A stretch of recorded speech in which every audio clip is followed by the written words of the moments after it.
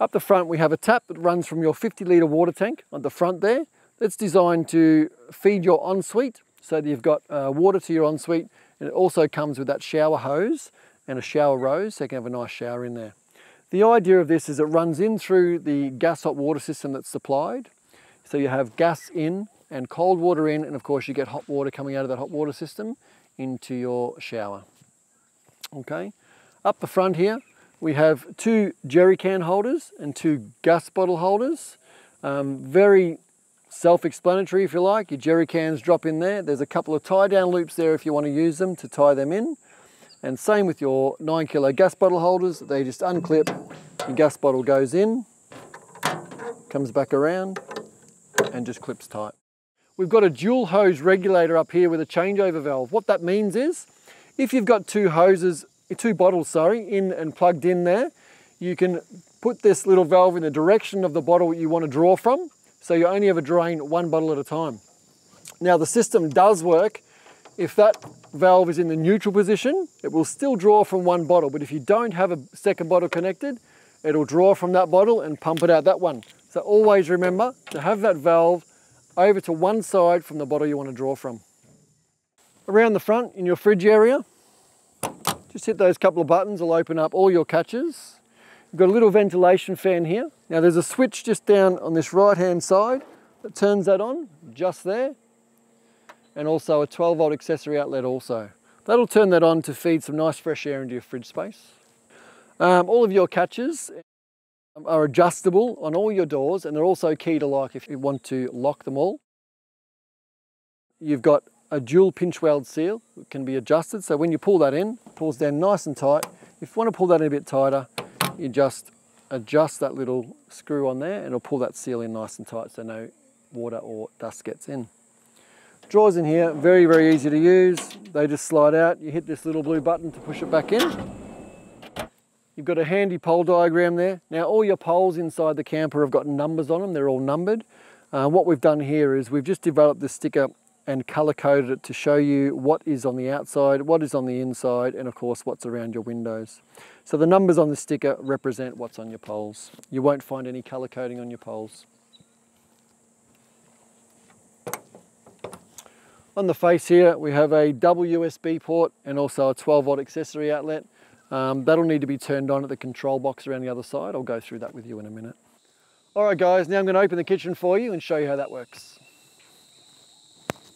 A couple of latches to open up. A couple of latches. Kitchen slides out nice and easily. There's a roller lock on the end, so just give it a little bit of a lift and a pull, and that locks that into position. If you're on a bit of a hill, it'll save it from just sliding in by itself. There's legs on the underside of here, which drop down. Little press of a button drops them down into position. I usually set them up on a bit of an angle, so I don't have to hold the kitchen up while I adjust the height. And then you can just come around, lift that kitchen a little, and it'll bring it out to level. Okay. There's another extension bench just here, which also has a leg, like so. Has a little section there, just fits up under that stainless lip, like that. Okay. Extra workbench on the back, preparation. Opens up your stove.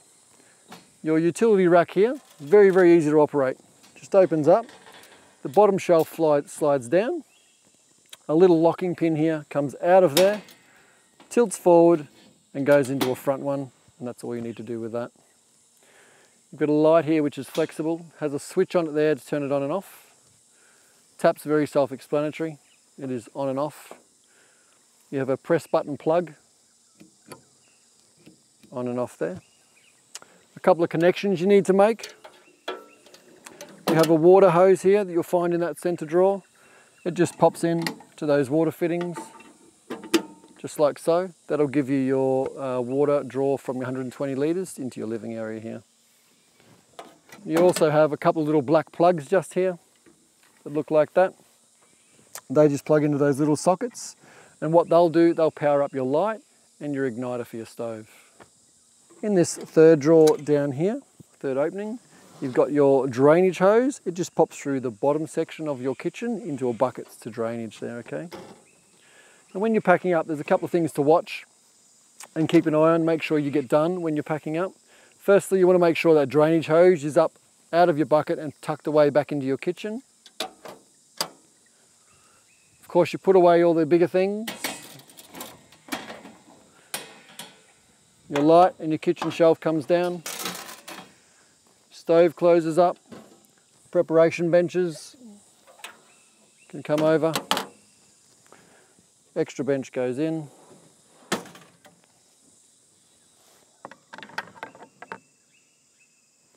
And then you just really want to fold up those legs down the bottom.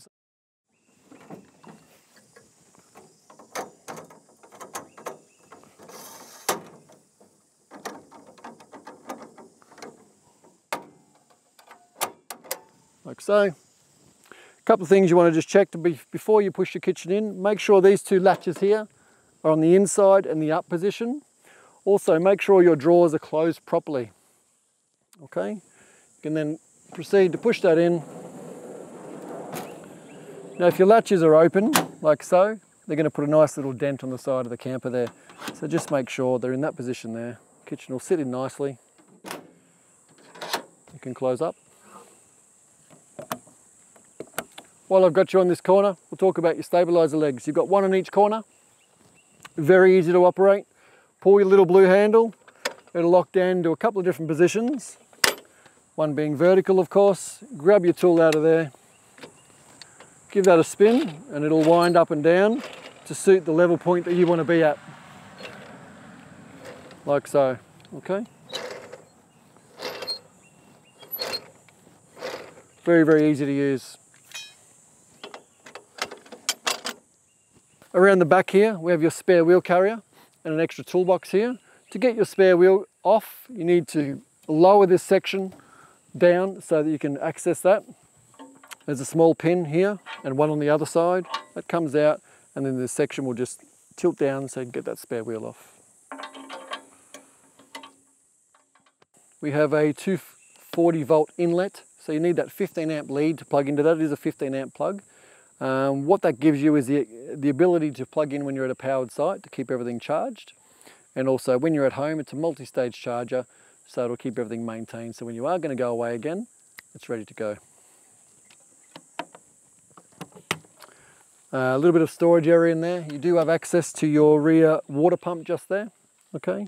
If you need to access it for anything at all. Your second water pump, your front one, is in a sealed box up under this compartment here. You've got two water fillers, one for your rear tank, one for your front tank, and then your electrical control panel. In your electrical control panel, you have two water level gauges, one for each tank. You've got a 50 amp inline fuse holder. In the vertical position, it's in the on position. Hit that button, it turns it off. There's not really ever a reason to turn it off. If it is off, you're going to stop your charge going from the front of your camper in through to your batteries. It'll just stop there, so keep that on at all times. The little meter gauge here in the red is what volts your batteries are currently at. Currently we're reading 12.4 volts. And in the blue, we're drawing about 4.9 volt amp hours at the moment. We've got the fridge turned on, it's cycling at the stage. You'll see we've got a little gauge here which represents that sticker. It just generally tells you what your batteries are at and how you need to keep them charged to avoid any damage happening to those. Across the bottom, a bunch of switches that are all labelled down the bottom, the red one being your main power, lights, fridge, plugs, pump 1 and pump 2. Your two pumps are obviously for your water tanks. Plugs are for all those little plugs that plug in all over the place, like at your kitchen, your WSB, your 12 volt accessory outlets, to liven those up. Your fridge is through your Anderson over on the fridge compartment there, and the light switch is for all your extra lights in your storage areas, okay? These little bubbly top ones up here are reset switches for each terminal. If you find you're having trouble not getting power to a section, you just come around, press that button, and it'll reset that terminal for you. In here, large storage drawer in there. Comes with your sand peg kit, that's where that's normally stored.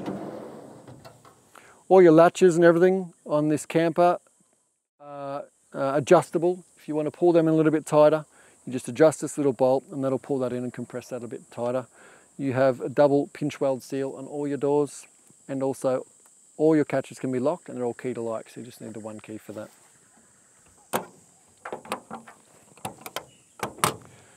In this one here, we have the other vent which feeds from the fridge area to allow full ventilation to pass through, and your fire extinguisher just in there also. Around the front, 2 9-kilo gas bottle holders. We also give you the rings for the 4.5-kilo gas bottles. That way, if you want to save a little bit of weight, you can just put the smaller bottles in there and change them over. 2 jerry can holders. Down the front, we have the McHitch Uniglide 3.5-ton coupling. We supply all the components for that to fit up to your vehicle, and we fit that up for you when you pick your camper up. Your 750-kilo XO series off-road jockey wheel, dual wheel, robust, can't break them, that's why we use them. The winch on the front here is for opening your camper, just like there's one on the back for closing your camper. We'll show you that a little bit later.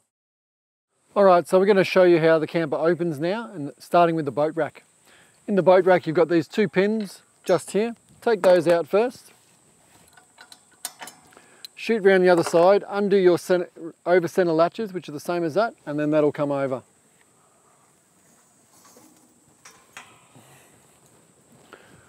Those pins can just go back in that same position if you want to put it vertical. Otherwise you can pull it all the way over and have it horizontal and put those pins in that position. Alright guys, now we're going to open the lid. Now there's 2 different ways to do this. First we're going to do it manually by just pushing the lid over with those struts on there that assist that opening. The second time I'm going to do it with the winches and show you how it's done that way, okay? So we've got 1 latch on the back which needs to be opened up, same as these ones here. 3 down either side. As you can see, that will just pop up, and then you can get behind it and give it a push. Just make sure you stand at the front here and just catch that as it comes down, and then just hook that front winch on to secure that there. Okay guys, so the other way to open your camper using the winches, I'll go through that with you now. Firstly, you're going to release all these catches and allow the camper just to pop up a little bit to give you a bit of leverage. It's a good idea even just to give it a little bit of a push so that it sits up a little bit. I'll grab that front winch. Now I've already unwound this winch. This winch is a self-locking winch, not like a boat winch where it just free spools. You need to actually unwind it all the way around the back here and put it on this little latch here. Okay. Once we've done that, we're going to put the back winch on as well to stop the lid from falling over too far.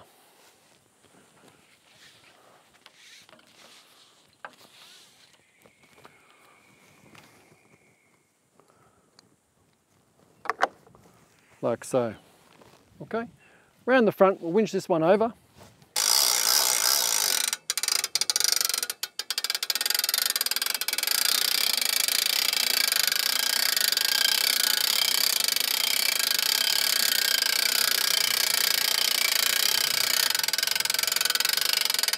Once I get to about there, I'm just going to check that back winch.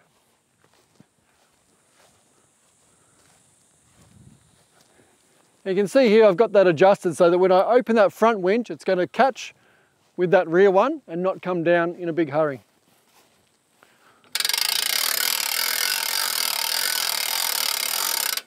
There we go there. We're past that vertical point.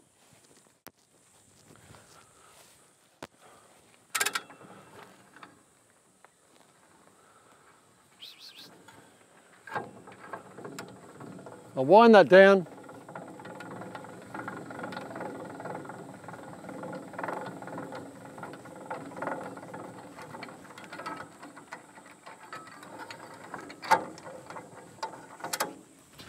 So it comes and rests down there.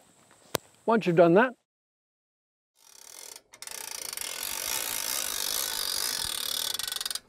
and there you are. That's the second way to do it. And one of our features with the Savannah X is that extra bedding at the back, so I'm going to show you how that goes together. Around the back here, we have a couple of pins, one on either side, which just pop out just here.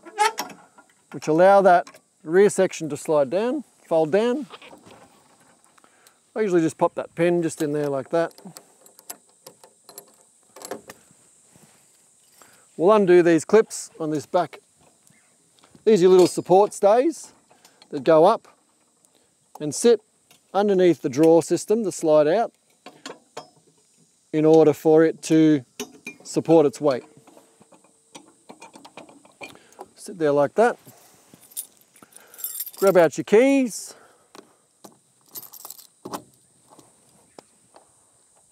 Undo those couple of locks.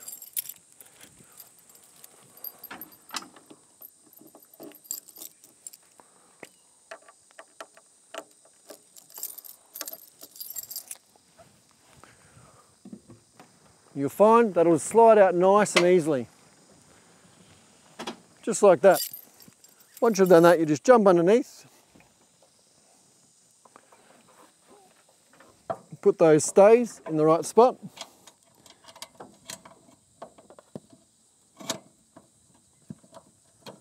There's 2 of those to go in. They just go in like so. Okay, there's the other one there. It would just sit up in the same spot. So a couple of important things to remember for your Savannah X when you're setting your tent and everything up. Let's go through that now. You've got your rear pole here is on that strut at the back. It will just stand up over your tent. And you then got a couple of these flaps just here, which need to be zipped up.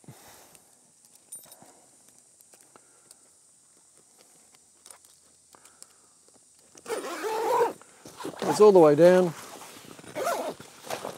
around a little corner, down to the base just there. The next thing you want to do is just bring this over the top, put these press studs on.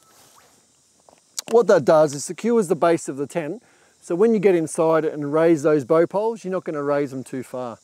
Now, really important when you're packing up that you absolutely unzip that zipper there. If you leave it zipped up and try and push that drawer and section back in, there's a good chance you might tear your canvas. So really important to unzip that just as you found it when you opened it up, okay?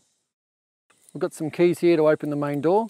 You'll notice here there is 2 full sets of keys. Please separate them. You don't want to lose them. Keep one in your camper, one in your car or something like that. There's enough. The 2 big keys here are to open your main door. Very easy, drops down.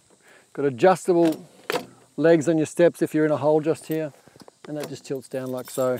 You've also got your water filler keys and your small keys that latch all your catches around your camper also. So when you open your camper up, you've got your stairs down. You can get inside and start lifting those bow poles and putting your spreaders in.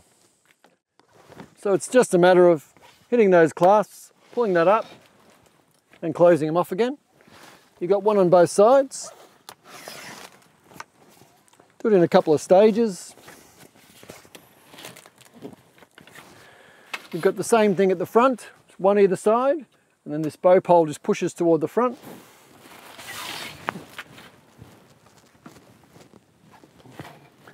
Like so. You'll notice we've got this extra section at the back for this extra bed. Now a couple of important things to know up here. We've already raised that pole up the back. You will notice when you first open your camper that the Velcro tabs, the same as these ones here, are not attached on that back pole. So we need to get in there and just wrap those around the pole and attach those. Again, very important that you disconnect those before you close your camper. Otherwise it will pull the canvas tight and potentially cause some damage.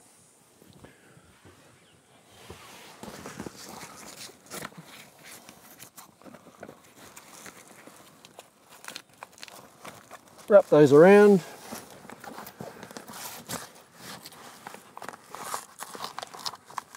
That's all you need to do. Once we've done that, we raise this rear bow pole up.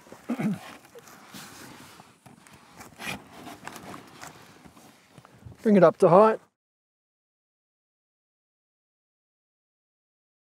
And we're done. So you'll see we've got these dog leg spreader bars. They just attach, they are for the side of the annex. That way so I can reach it a bit easier. Pop in there.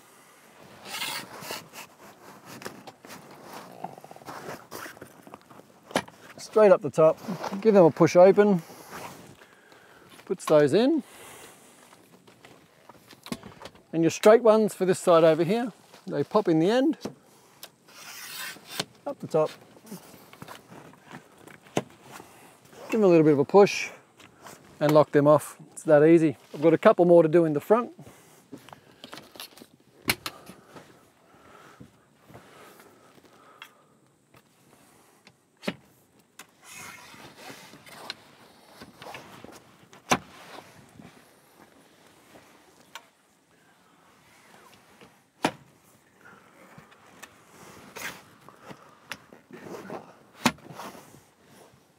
We've also got these two little vertical poles that just make the stands on the ends there as well.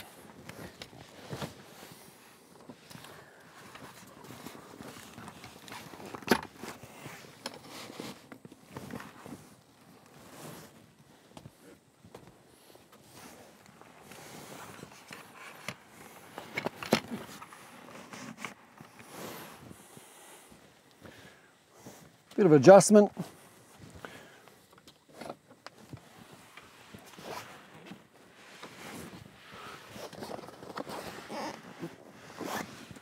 And you're pretty much done, ready for a sleep. Now, a couple of things you really want to have a good look at while you're in here, just to make sure your tent is sitting correctly. As you put your bow poles up, you'll notice that there is a seam of canvas on either side of it. You really want that bow pole to sit in the dead center of that section there. The other thing is you want to check is that any windows you can look at, they tell you 1,000 things. You can see that there is quite floppy and nice. If I was to overextend that in any area, that'll give me some lines on that window. Let me show you. If I raise that up like that, you can see there's these lines created diagonally like this, which is basically telling me I'm too tight up there. So back that off. Only needs to be 10 mil or so. That goes all floppy again. A 10 mil adjustment, like in this area here, will make a difference of 40, 50 mil by the time it gets out to the other side of your annex. So really important to make sure that your tent is set up correctly before you start your annex. All right, so now with your windows, you'll notice that our windows are all rolled down. What that allows you to do is have them open just a little bit. If you still want that privacy, a bit of ventilation through the top. Alternatively, you can zip them all the way down and just roll them up.